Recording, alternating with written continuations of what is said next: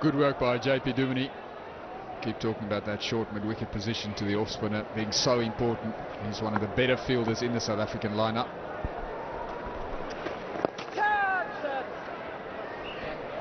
In action again. A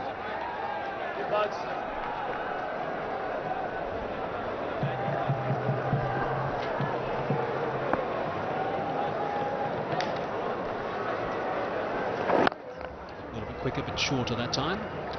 Let me just correct that. That stand was worth 114 off 137 deliveries. A very valuable stand, and has put them in a pretty strong position at this stage. However, they can't be sluggish from here, that's for sure. With 8 wickets in hand, they shouldn't be.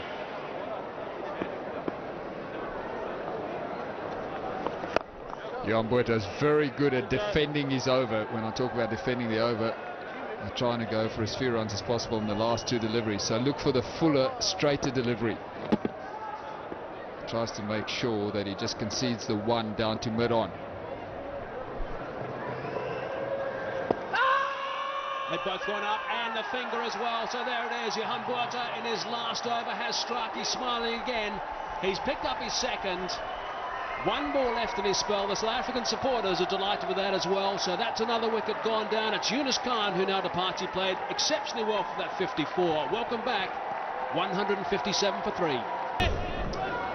Just have a look at where this hits him, outside the line. So he was unlucky, definitely. Earlier on there was one that was very close. We thought it was out, but this time I'm not so sure. Who was hitting? About to face his first delivery.